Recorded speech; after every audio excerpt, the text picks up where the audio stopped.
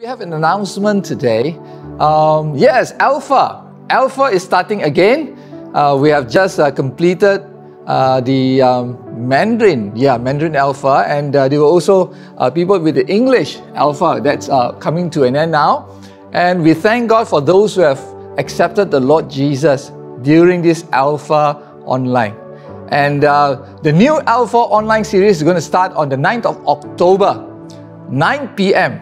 So I'm going to encourage all of you who are interested to sign on. Okay, please contact Brother Daniel in our office, and we would love to have you join us. We love to see more coming to putting their hands into the plow. And we have seen also new converts being equipped and trained to run Alpha, and especially in the Mandarin Alpha. Thank God for them. And we are so very thankful for those who have assisted and put in the effort to make this possible. But most of all glory to our Lord Jesus for those who have accepted Him as Lord and Savior. Without further ado, and I would like to spend this time to introduce our speaker, Dr. Goh Kim Chuan. I think he's no stranger. He's been with us for quite a while. And Dr. Goh is a very gifted and a knowledgeable speaker, and he has been on the pulpit in SS for quite some time. Today he's going to speak on Acts 15 verses 1 to 35, and the subject that he's going to deal on is on the subject of conflict. I know this is a very touchy subject, but I know that the Lord will use Dr. Goh and prepare him to speak to us. Shall we pray for him? Lord Jesus, we bring Dr. Goh before you and ask that you will use him to speak out your heart. Let him be your voice, and let our hearts be malleable and teachable. In Jesus' name, amen. Good morning, church. I would like first to thank the leadership for inviting me to speak this morning on the topic of conflict based on Acts 15 verses 1 to 35. It is a long passage, but I think reading the Bible in context of the sermon, I think is needful. So it's part of the sermon, and we'll read this passage. I'll read it very quickly. Acts 15 verse 1, certain people came down from Judea to Antioch and were teaching the believers, unless you are circumcised according to the custom taught by Moses, you cannot be saved. This brought Paul and Barnabas into sharp dispute and debate with them. So Paul and Barnabas were appointed, along with some other believers, to go up to Jerusalem to see the apostles and elders about this question. The church sent them on their way, and as they traveled through Phoenicia and Samaria, they told how the Gentiles had been converted. This news made all the believers very glad. When they came to Jerusalem, they were welcomed by the church and the apostles and elders, to whom they reported everything God had done through them. Then some of the believers who belonged to the party of the Pharisees stood up and said, the Gentiles must be circumcised and required to keep the law of Moses. The apostles and elders met to consider this question. After much discussion, Peter got up and addressed them. Brothers, you know that some time ago God made a choice among you, that the Gentiles might hear from my lips the message of the gospel and believe. God, who knows the heart, showed that He accepted them by giving the Holy Spirit to them, just as He did to us. He did not discriminate between us and them, for He purified their hearts by faith. Now then, why do you try to test God by putting on the necks of Gentiles a yoke that neither we nor our ancestors have been able to bear? No, we believe it is through the grace of our Lord Jesus that we are saved, just as they are. The whole assembly became silent as they listened to Barnabas and Paul, telling about the signs and wonders God had done among the Gentiles through them. When they finished, James spoke up. Brothers, he said, listen to me. Simon has described to us how God first intervened to choose a people for his name from the Gentiles. It is my judgment, therefore, that we should not make it difficult for the Gentiles who are turning to God. Instead, we should write to them, telling them to abstain from food polluted by idols, from sexual immorality, from the meat of strangled animals, and from blood. But for the law of Moses has been preached in every city from the earliest times, and is read in the synagogues on every Sabbath. Then the apostles and elders with the whole church decided to choose some of their own men and send them to Antioch with Paul and Barnabas. They chose Judas, called Barsabbas, and Silas, men who were leaders among the believers. With them, they sent the following letter. The apostles and elders, your brothers, to the Gentile believers in Antioch, Syria, and Cilicia. Greetings. We have heard that some went out from us without our authorization and disturbed you, troubling your minds by what they said. So we all agreed to choose some men and send them to you with our dear friends Barnabas and Paul, men who have risked their lives for the name of our Lord Jesus Christ. Therefore, we are sending Judas and Silas to confirm by word of mouth what we are writing. It seemed good to the Holy Spirit and to us not to burden you with anything beyond the following requirements. You are to abstain from food sacrificed to idols, from blood, from the meat of strangled animals, and from sexual immorality. You will do well to avoid these things. Farewell. So the men were sent off and went down to Antioch, where they gathered the church together and delivered the letter. The people read it and were glad for his encouraging message. Okay, we thank the Lord for the reading of the word. And I'd like to deal with this passage under 6 headings.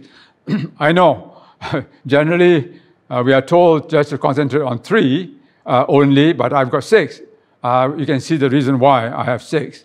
It may appear a bit daunting, but I hope within the time given, we are able to complete this whole sermon in the context of Acts chapter 15. Now, I think the first thing that we would like to see first is the context, and then followed by contention. What was it that caused the conflict, the contention? What were the issues? Or what are the issues?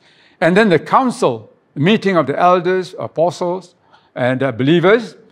And then the conclusion of the council. What sort of decision they came to? And then the communique, that means the final statement they made, and communication of their decision to the Gentiles, and then finally cohesion in terms of unity, the idea of unity. So let's look at the context first. I think it is important for us to understand the context. You remember that the earliest church was was formed soon after Acts 2, after Peter's sermon to the Jews and also to those who visitors from other places. They heard the gospel and many believed. And the first semblance of a church was formed in Jerusalem. And we can get that in terms of the infant church, what they did. We can see that in Acts 2:42, they devoted themselves to the apostles' teaching and to fellowship, breaking of bread, and to prayer. So this was the first church, the infant church that started in Jerusalem. And they were made up of Jews mainly. In the next 10 years after that, the church was formed, but because they had so great influence on the Jews that many Jews turned to Christ, there arose persecution. And because of this persecution, the persecution brought the gospel, as the people scattered to other regions, they brought the gospel to other Gentile regions. And thus, many other churches were established in Gentile cities. And this is where Antioch in Syria was the third largest city of the then known world, center for trade, commerce, and idolatry as well. A church was formed there. And so the church in Antioch was formed, And in Acts 11, you also read that Paul and Barnabas was sent by the Jerusalem church to find out about this church at Antioch. And Barnabas sought Paul, and Barnabas and Paul stayed there for 1 year to teach the believers. And the disciples were called Christians first at Antioch. So this was a major development, but at the same time, there were other churches being formed in other Gentile cities. So let's bear that in mind. So this Antioch was a major church, and the disciples there were called Christians first. But don't confuse that with another Antioch, which is located in Pisidian Antioch. That's found in Acts 13 when it was formed. Paul was there. And the map here shows that Jerusalem at the bottom there, in purple, in Israel, and because of persecution, the people went up and to Syria. You can see Damascus, and then Syria, and then you see number 1 there. That is the Antioch that is mentioned or that is being discussed in Acts 15. But there is another Antioch, number 2, further west, that is found near Galatia. Antioch Pisidia is known as Antioch Pisidia. Okay, that was a smaller church. So we are going to concentrate only on Acts 15, that is Antioch, Syria. Okay, by Acts 15, the church at Antioch was already well established. Yeah, and that could be around 48 or 50 AD, after the death of Christ. Yeah. Now, you can imagine that the church at this time in this place and perhaps other places, they experienced for the next 10 years or so maybe a growth and relative peace. There was no persecution. And it was in this context, we understand that there were other issues that crop up that might cause disunity. Now, the other point to note about the context was that we must also remember that the canon of the New Testament was not ready. They didn't have the New Testament that we have in our hand today. So all doctrines and teachings were done orally, or in some cases written in letters by Paul, by the apostles, include Barnabas, Paul, Peter, James, etc. And these were read to the congregations. Okay? So a lot of it done orally, some letters, and these letters may not be read to all the churches. Some churches had it and some may not have it. And then, in this situation, there might not be real records of the actual teachings. Yeah? It's all by word of mouth and reading the letters. And it was in this context that good leadership was essential to be the gatekeepers of sound doctrines. But at the same time, in this kind of situation where there is no document like our New Testament, that heresies, people who claim to be apostles, would come and preach and teach doctrines that were quite contrary to the teachings of the apostles.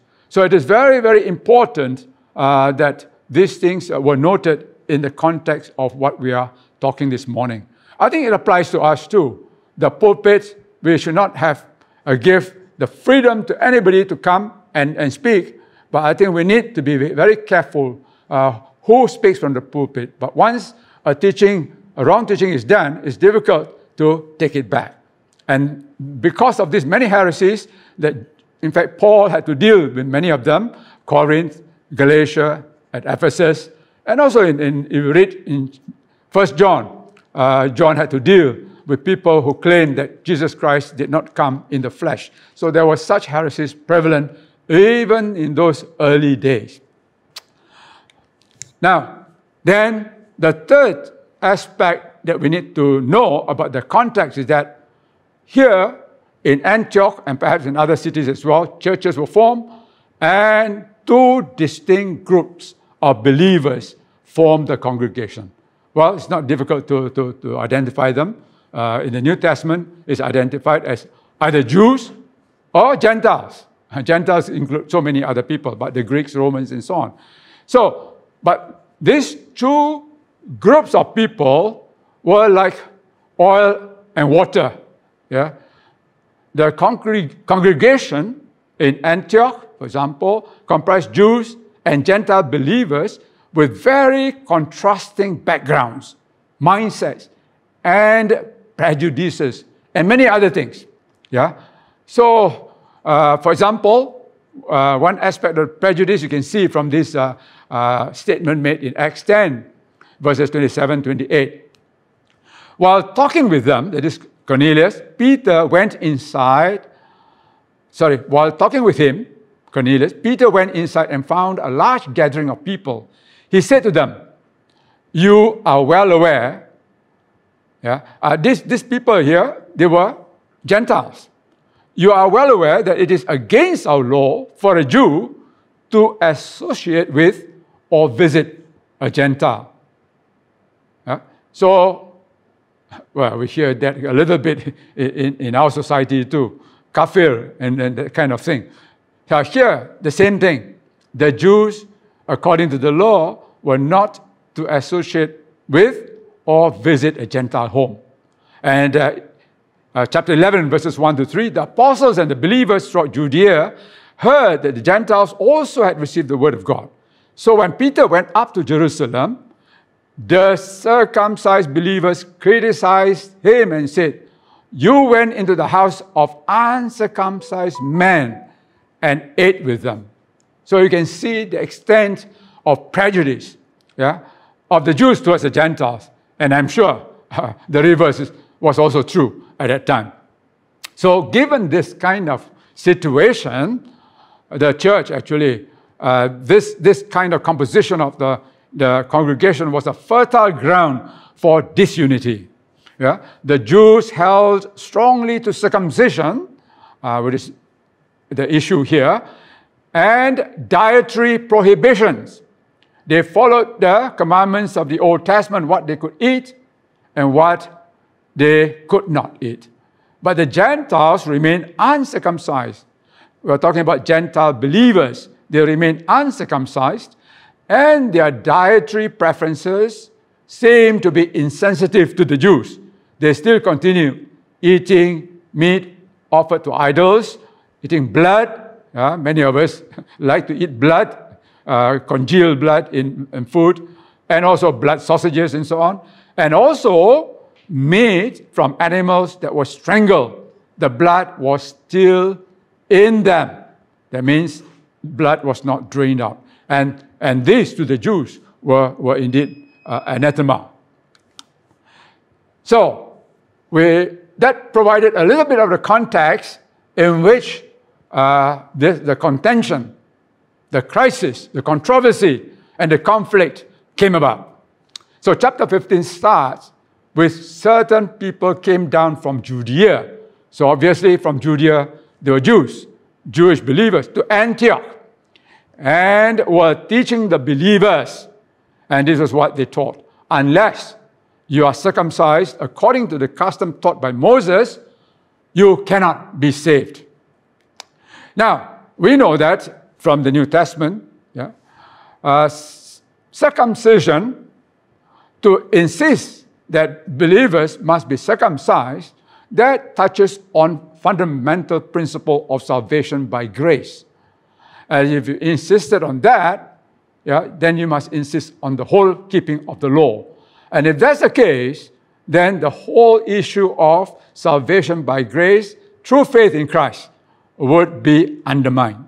So that is something that we need to recognize is a fundamental principle affecting salvation.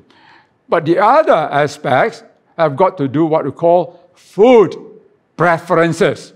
What was permitted for people to eat and what were prohibited in Old Testament. That had no eternal consequences, but the first one, yes. Now, it appears that both issues were dear to the Jews. Yeah? So these issues were very dear to the Jews. They were dictating what the Gentiles should do and eat. because of their adherence to the Old Testament law. Of course, there were laws forbidding eating blood and dead animals and so on, as I've shown there. And some would argue that it predated the law itself under Moses. Genesis 9:4 has that. But, well, they held very strongly to these prohibitions. But, of course, it was a non-issue to the Gentile believers. Now, the council, how to resolve the dispute? The dispute, if not tackled, it will lead to disunity, the breakup of the church. And that would be very disastrous. Now, the Antioch church had to act. This happened in the church at Antioch, the Jews and the Gentiles. Okay? And they were arguing, perhaps. And the leadership had two options. One is to sweep it under the carpet and pretend that it doesn't exist, the problem doesn't exist, or to take concrete action. And therefore, they took the latter. They recognized the potential for conflict because there were very heated debates. Yeah? And then the church at Antioch sent apostles and leaders to meet with those in Jerusalem. Why Jerusalem? Well, Jerusalem was a center where the first church was formed, comprising almost wholly, a Jewish church. And the elder there was James, the half-brother of the Lord Jesus Christ. And they would understand this issue very well. Yeah. And so the decision they make, almost like the headquarters there, would have impact on the rest. And so they sought the opinion and the advice and the wisdom of the people and leaders at Jerusalem. Now, these are some points to note. It's, in a way, a model to solve conflict. In terms of the composition of the council, there were apostles and elders, and Peter was there, Paul was there, Barnabas was there, James was there. So quite a number of distinguished and prominent people in the church. And they knew the word of God. They were apostles and elders. Now, the place where it took place was Jerusalem, as I mentioned just now. That's where the first church started, and the Jews were predominant there, and what they say would have impact on the Jews in other regions, in the Gentile churches. Now, the leadership of the council was James. James was basically the chair, and he took that leadership in that council. He was an elder of the Jerusalem church, and you could see from his words, very firm, very clear about the issue, and he was respected. These are implied in the passage. And then, the way they discussed and how they came to a unanimous decision. Now, I would like to emphasize the word unanimous decision. That means all of them, 100%, agree. It's not by majority vote. Now, when we have voting and we have majority, then there may be some in the leadership that disagree, and that can be a problem subsequently. Yeah? But this is important. They discussed issues, they recognized as important, and they came to a unanimous decision. Okay, so there was a resolution, a conclusion of the council, of the meeting. So they needed to have this resolution. Now, you can see from the resolution, from the decision made, what was silent, particularly to the Jews. It seems that the issue, it appeared that the issue of circumcision was not addressed. There was nothing, a separate letter to the Jews saying that from now on, this is our stand. But actually, there was no need for that. Yeah? It has been agreed right early on in the preaching of Peter, Acts 2 and other portions of Acts 11, Acts 13, and so on, that it was very clear that the gospel has gone out on the basis of God's grace through faith in Jesus Christ. It was a non-negotiable principle. So that is something that was silent, but silence means it was non-negotiable. Okay, there was no need to emphasize that. You can see later that Paul actually writes about this much more in the other epistles. Now, what was articulated to the Gentiles? Basically, showing to the Gentiles, believers, be respectful of the sensitivities of the Jewish brethren. This is negotiable. This is negotiable because what was written to the Gentile believers was this: abstain, refrain, avoid from eating those food. And of course, it talks about sexual immorality as well. Why sexual immorality to the Gentiles? I think we can mention that later on.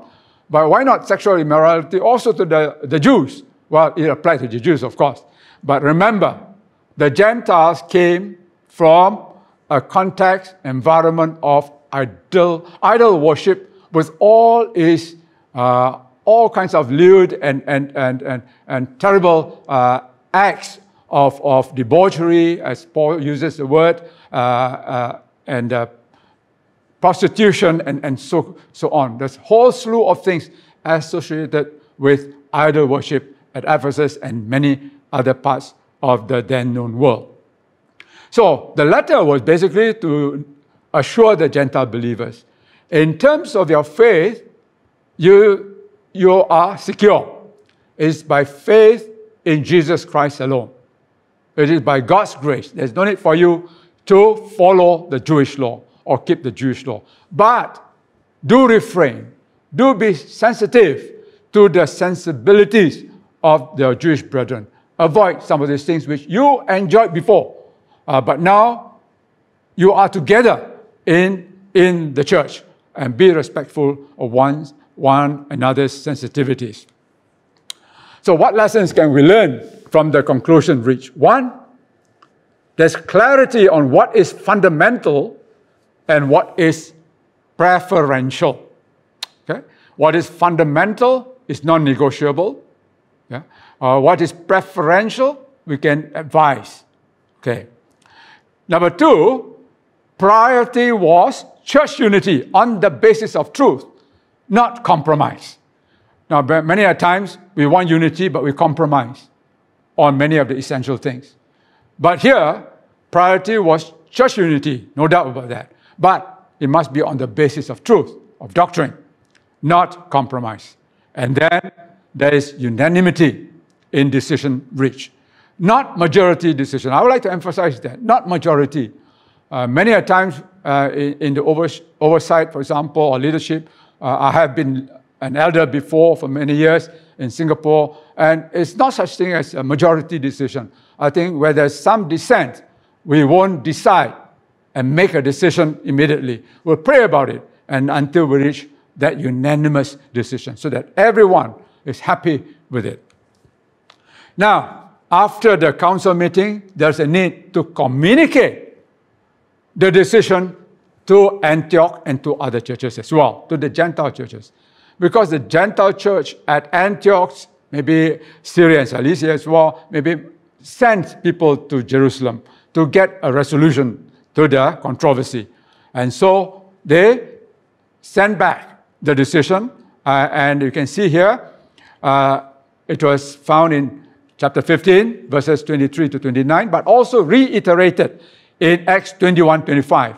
As for Gentile believers, we have written to them our decision that they should abstain from food sacrificed to idols, from blood, and from the meat of strangled animals, and from sexual immorality. There's no change in terms of the 4 items there.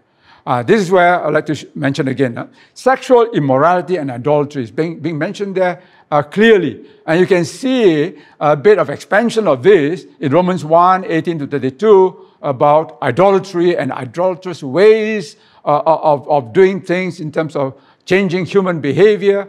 And Galatians 5:19-20 gives an idea of the kinds of sexual immorality and adultery being practiced by the Gentiles at that time in idol worship. And that's why this communique mentioned about sexual immorality. Avoid those things that you used to be in the habit of doing. Now you are separate. You avoid them completely, abstain from them. And then Judas and Silas accompanied Paul and Barnabas to Antioch, saw the letter read, and they returned to Jerusalem to confirm what had happened. So here, there was a closing of the loop, that there was an issue was brought to Jerusalem, and then Jerusalem made a decision and brought back to Antioch, and then the communique was read, and everything was received, and people were happy, and then these two brothers, Judas and Silas, went back to Jerusalem to tell and report to James that everything was now fine. So on circumcision, we could say that there was no need to re-establish that, because Peter said in verses 7 to 11 of chapter 15, that held true. There was no change. There's no need to reiterate in the letter. Verse 11, Peter says, no, we believe it is through the grace of our Lord Jesus that we are saved, just as they are. And that has been reinforced by Barnabas, by Paul, and many others, as well as James, and so on. So what lessons can we learn from the above? The leaders were clear about what they were discussing. They worked really well together, each having space to air their views. Yeah? There was time when Paul spoke, Barnabas spoke, and James spoke, and Peter spoke, and so on. They worked really well together, each having space to air their views, but James took the leading position as chair because he was the elder there. They listened to one another, and that's important. We need to listen to one another. Then they drafted a common letter, and it was a unanimous decision because it's mentioned there, we, not I. James didn't say, I decided on this. No, we came to this decision. And they chose Judas and Silas to accompany Paul and Barnabas back to Antioch to bring the decision back, which was a wise move.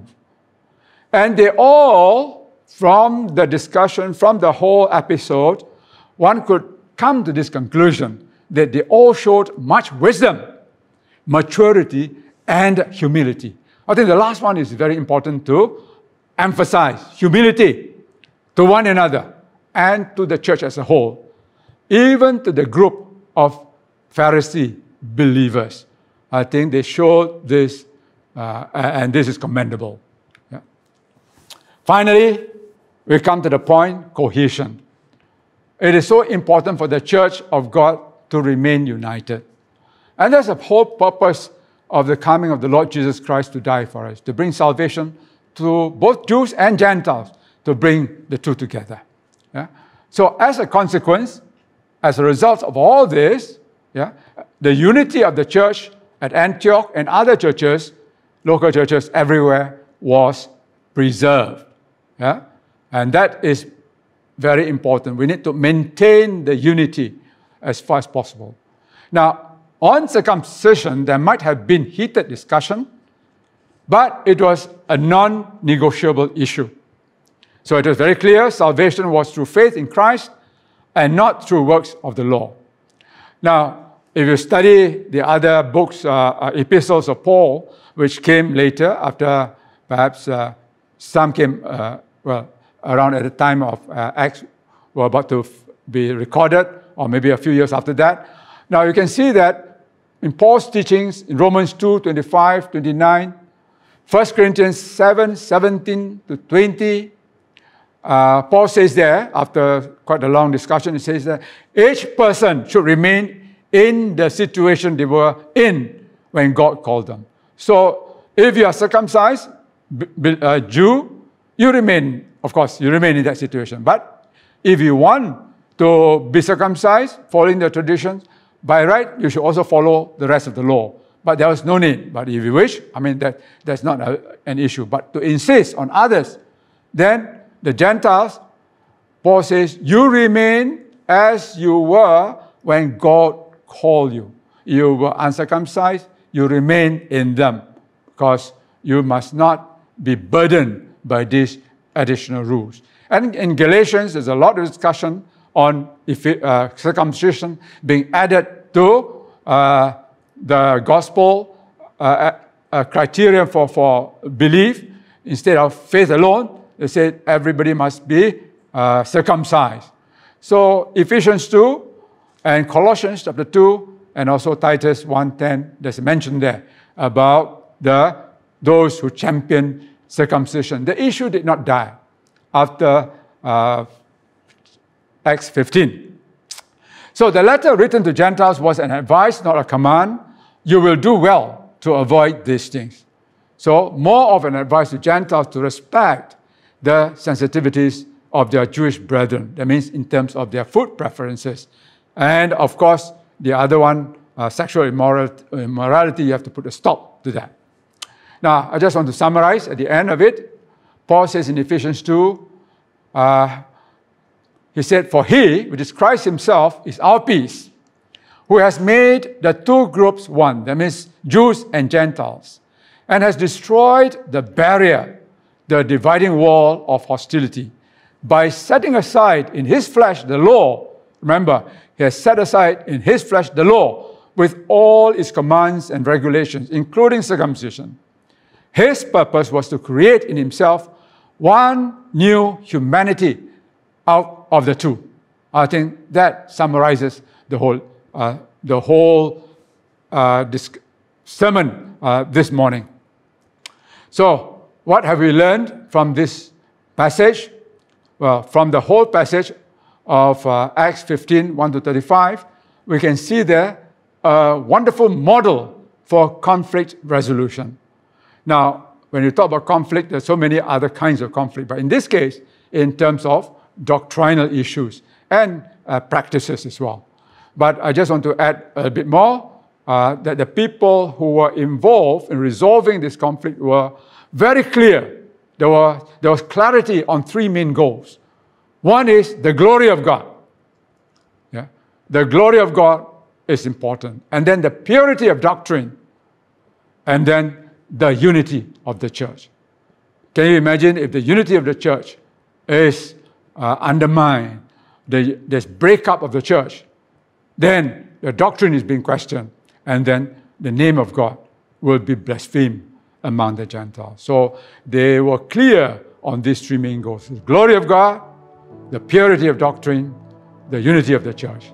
And I think this applies to us today when we have such conflicts in our midst. Thank you. Thank you, Dr. Goh, for sharing your heart with us. Thank you for your thoughts and also the Word of God that reminds us. Indeed, all of us needs a reminder and allowing God to mold our lives so that we may yield to Him.